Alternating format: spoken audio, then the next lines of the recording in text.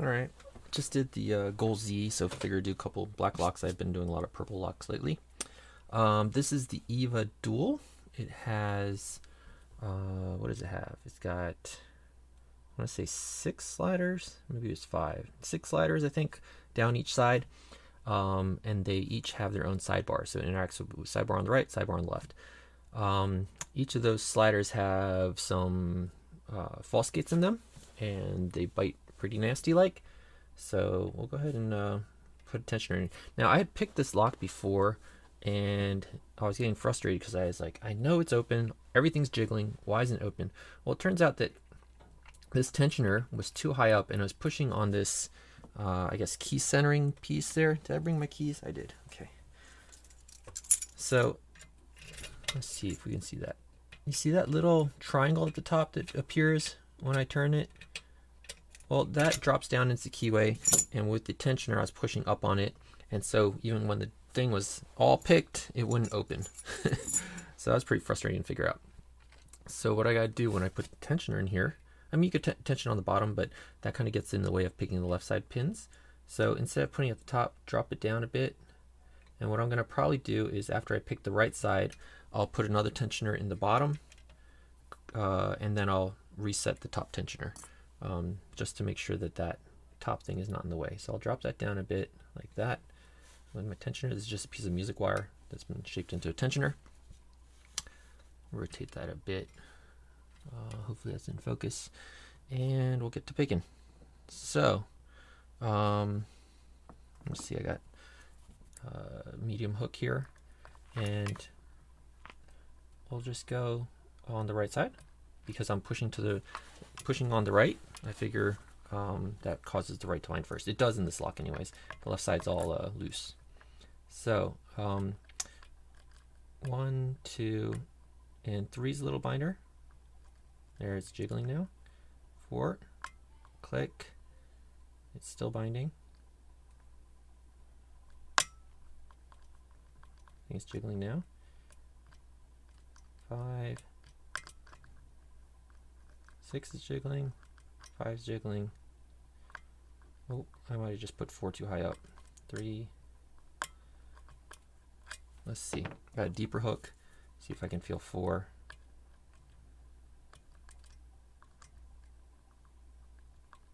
It might be okay. I'm not 100% on that.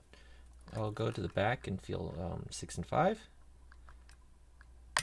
Oh, I just lifted, or am I stuck on wording?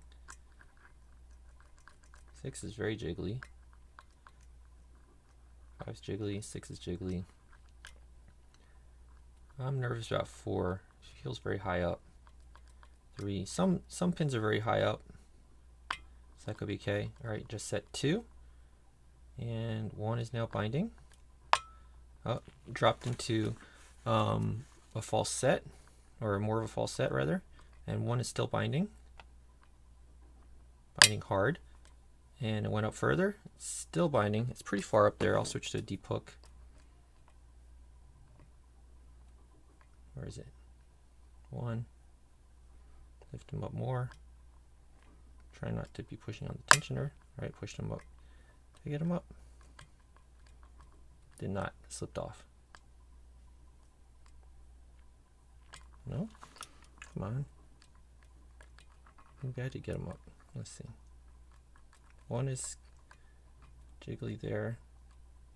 Using my left thumb to feel the different pins. Maybe I'll switch back to the medium hook. Check the back. 6 jiggle. 5 jiggle.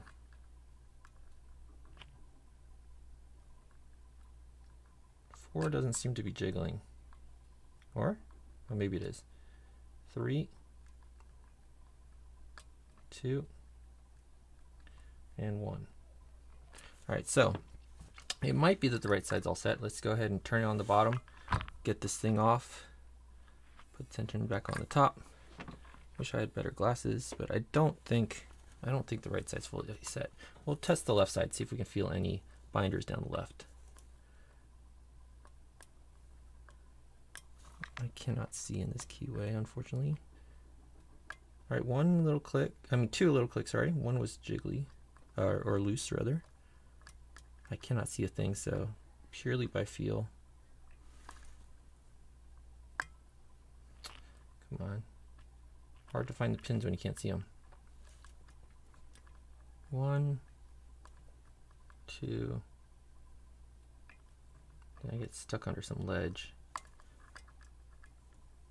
1, 2.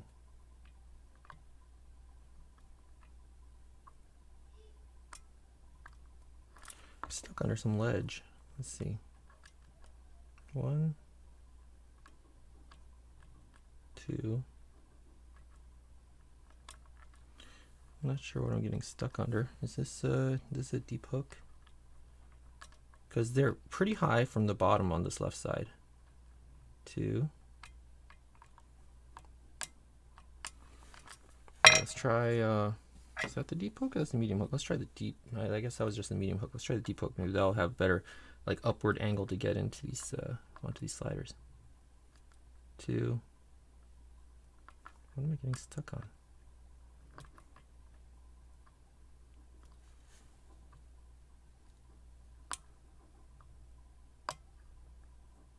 Sorry, I'm not saying much right now. I'm trying to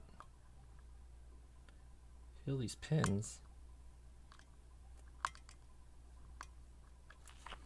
Let's see. First pin, loose. Second pin, jiggle. Where's the third pin?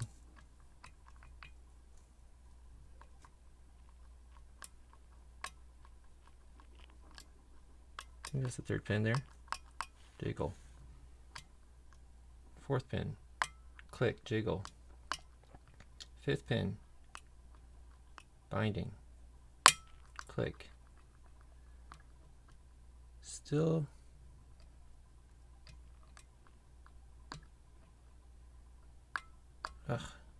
sorry, I'm having a hard time with these pins. First pin might be binding actually. All right, click out of the first pin. Where are you?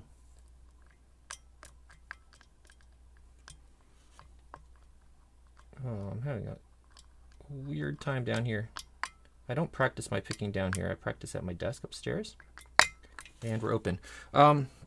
Sorry, that was I usually prefer to explain a lot more as I'm going, but I really couldn't see, like, you can see the slider nubs poking into the keyway, and I can't see the ones, like, I can see 1 and 2 on the left and right. I can't see 3, 4, 5, but what I can see is that my pick is aligned with the first nub, but with the lighting here on the camera, I can't even see that. So at my desk, I can see how my pick is aligned in that keyway. So it was a lot of feel, and I just wasn't used to it. So, but in any case, that's open. So, and you should be able to see. Well, let's see. Let's take this out of here. Turn on some autofocus, and we can see that, you know, that piece moves, and then we can lock it up and still work it. So I went ahead and I pre-loosened this screw here so we can get it out just by hand. And then once you take that out, you can not lose it. Bring the pinning tray over. You can pull this piece off, and then you can sell the other half, right? So that 2 pickers can have a lock. Maybe I'll do that. Move that out of the way. Simple clip on the back, C-clip on the back. There we go. And then to remove this, you can just kind of push it out and wiggle it out and lift the pins as you pull it out. But I think Rain designed this this gut key, which is really nice. It'll hold all the pins at the right height if you can get in there straight. And then the whole thing will just slide out. You just want to catch the sidebars, and you also want to catch this front piece. Mine doesn't really fly out, but sometimes they can fly out. So sidebars, left sidebar, there's 2 springs that push it outward, and it has little little things that poke out, and those, you see those? You want them to face away from the that little key centering piece. So they should be downward. So there's one sidebar, and the right sidebar, same deal. Let's see if we can drop that out that side. Same deal there. Okay, and now what you can pull this front piece out. It's not easy to get out, but there we go. And then there's a spring in there that doesn't usually come out. Sometimes it does. I had to replace mine actually because this thing, I don't think it ever came out, but I don't know, the spring flew out somehow. I don't know where it is. Any old spring will work.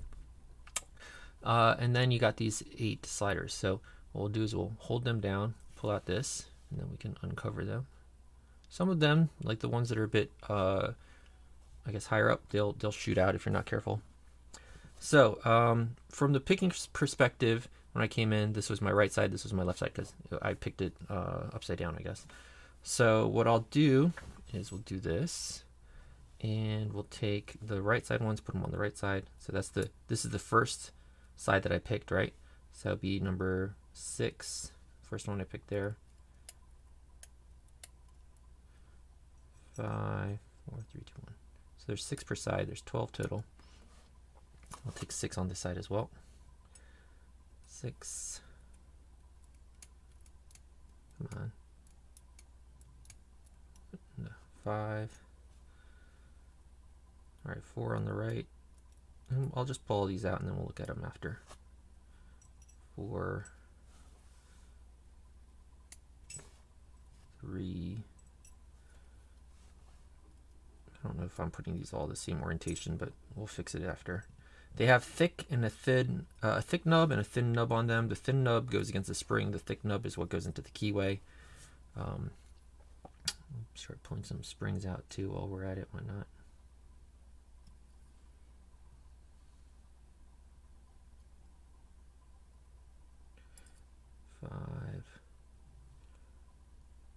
Man, I can barely see these. I need better glasses.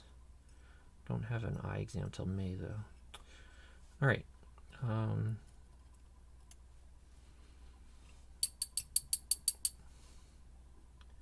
But for the most part, you really don't need too much eyesight to pick. It's mostly all about your hands and your feeling. Fortunately, I don't do much in the way of manual labor.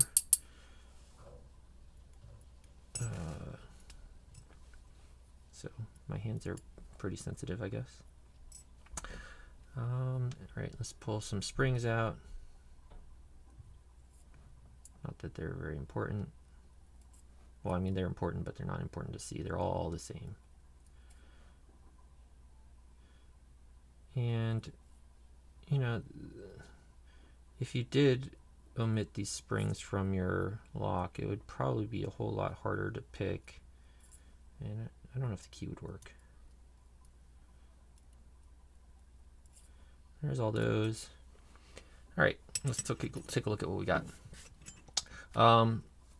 The sliders go up and down in here and reveal the gates on the side here for the sidebar to drop in. So only if you have all the gates at the true gates will that sidebar drop in. So if we look at one of these like this, you can see that it has, if I can turn it, come on, it has 2 shallow cuts. You see that? The sidebar will drop into those and you'll get a little false set, and then you have to counter rotate a little bit to drop it down, and you want to drop into that deep true gate. Only when the sidebar is able to drop fully into this channel will it allow the lock to turn out of these channels on the cylinder.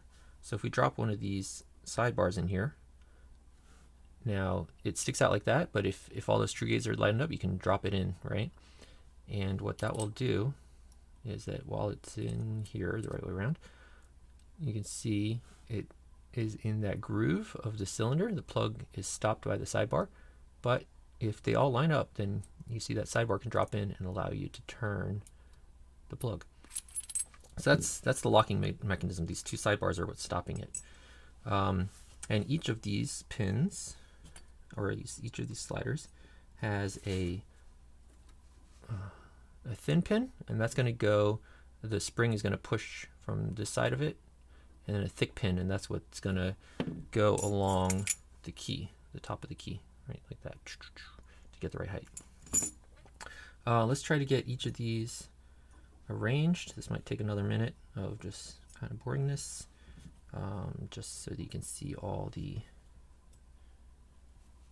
gates. I'll zoom out a little while I do this so that you're not just watching my hands. Try to get the thin side facing the spring. I think that's right. I have a hard time seeing the difference between the thick and the thin right now, but the gates are all pointing down when it's the right way around. This side they won't face the spring unless